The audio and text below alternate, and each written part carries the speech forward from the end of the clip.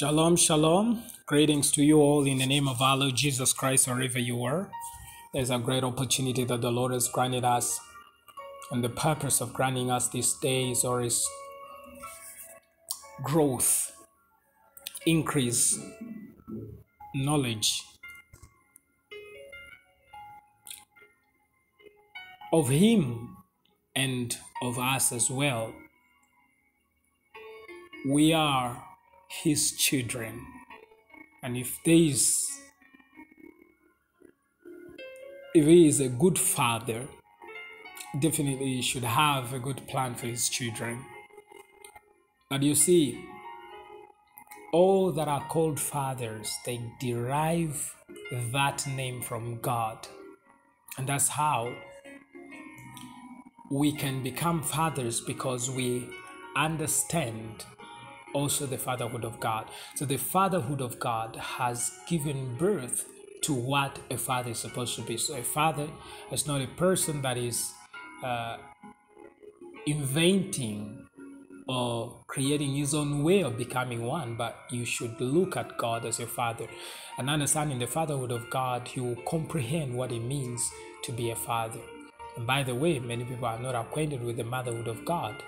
But when you talk about mercy, you're talking about the womb of a woman, and God is a God of mercy. There's a connection there, because you see, God is neither male or female, so He can be anything. That means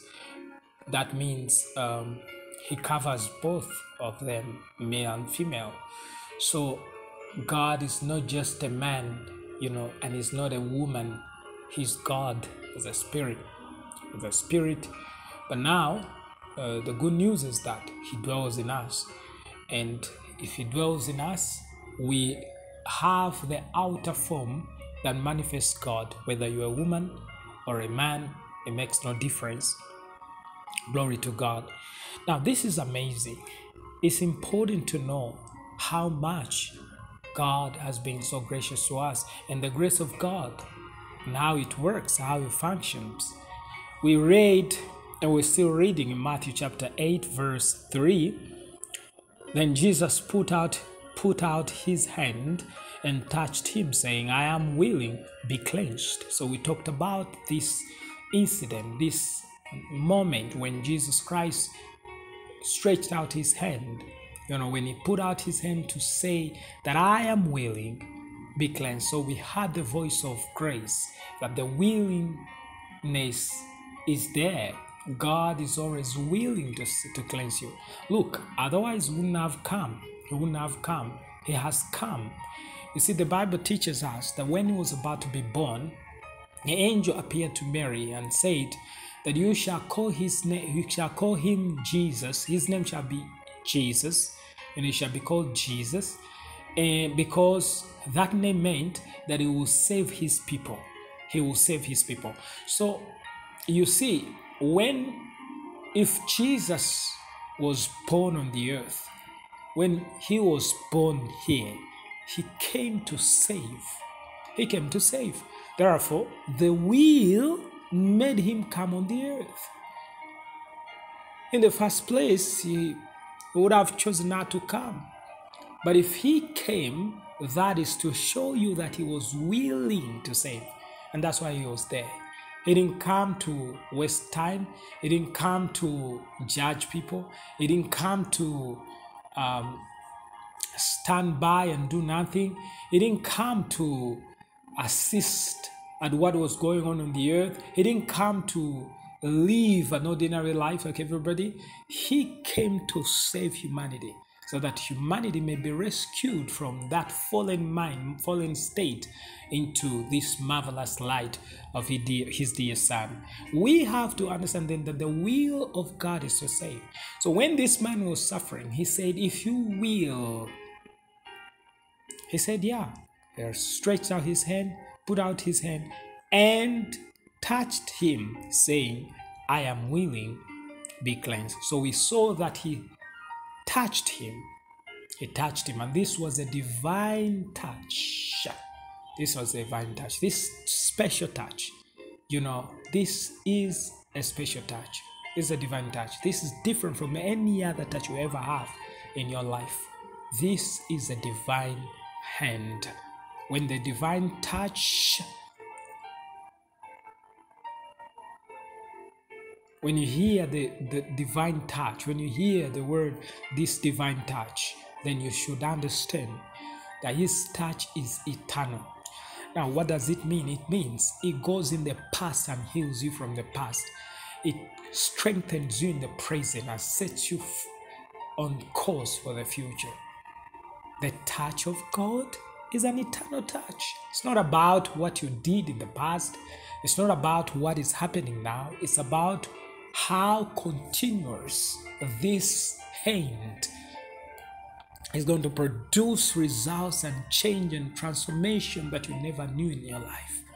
The touch and the hand of God was stretched upon this man, and this man could feel the healing power of God entering his innermost being, touching every part of his being, every soul, every mind, every cell of his blood, every bone of his body. Everything was being touched. Glory to God. This is what was going on. Now look at that verse, he says, immediately, at the end of the verse 3, immediately his leprosy was cleansed. His leprosy was cleansed. Immediately. Immediately. Oh my goodness. When you study in the book of Leviticus, chapter 14, the entire chapter is dedicated on this matter. The idea of cleansing the leper. The whole chapter is talking about how the leper is supposed to be cleansed. If at all, he claimed that he doesn't have leprosy anymore. It was a long, long process. You study that entire chapter. You'll see the process from one thing to the other, from one examination to the other. It's like a priest was like a doctor. He had to do many, many examinations, a lot of examinations. He examined this, examined that, put his fingers in the blood and touch him, his ears, his eyes. He had to mix up things to bring forth that cleansing, the hyssop. He had to use the hyssop to cleanse that man. It was a long, long, long process. He had to wait for days. Even when he was found without leprosy, he had to come and stay out of his tent for 7 other days. You know what it means to stay out of your camp? Your tent. It's, my God. So, if you look at that, you see all that process. Why? Because, and the reason why all these protocols in place is because they couldn't believe that someone can just be free from leprosy just like that. They couldn't believe it.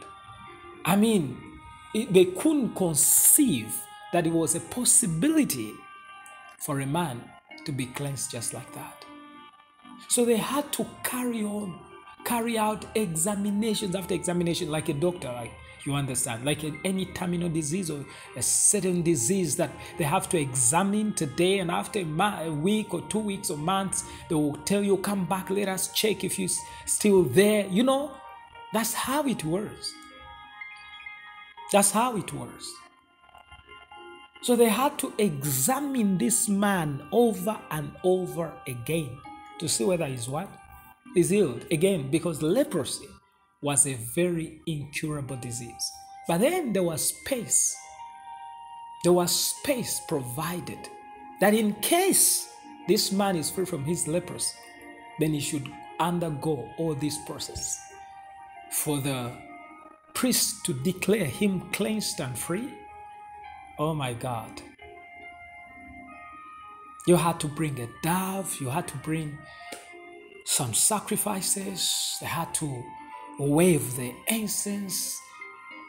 All these things are done just to ensure that the man is cleansed. You see the process it took? Now, that is why we just read a very powerful word. You see, because when you have an idea of what was going on, you can be shocked, of course, as well. But what we are seeing here, he says, and immediately his leprosy was cleansed. It was not believed in the times of the Jews that the leprosy would be cleansed just one day.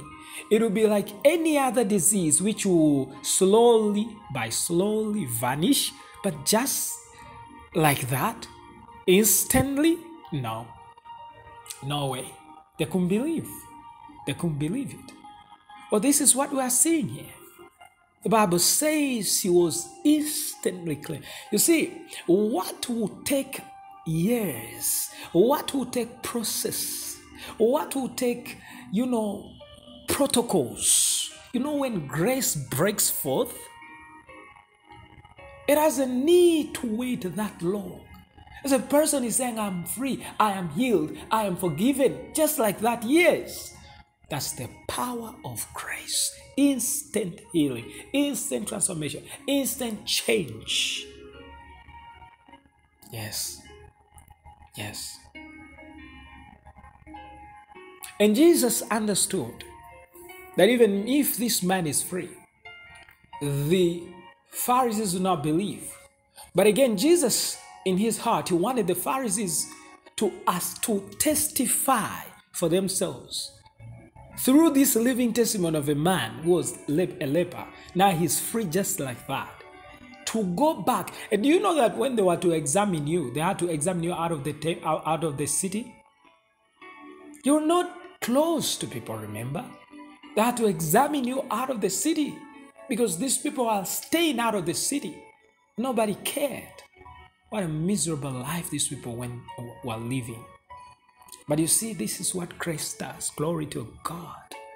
Instantly, the man was free, was healed. Just like that. And so Jesus knew that these people would not believe that it can just happen like that. He said, you know what? Verse 4, and Jesus said to him, see that ye tell no one, but go your way, show yourself to the priest, and offer the gift that Moses commanded as a testimony to them. Now, normally, what was going on here, in the Old Testament, they had to do it so that they may ensure that the person is what? Is free. But then when Jesus cleansed this person instantly, he knew that now these Pharisees and these priests have to assist at a new thing that is happening in their time and age. That a man can be touched, because he had to explain to them.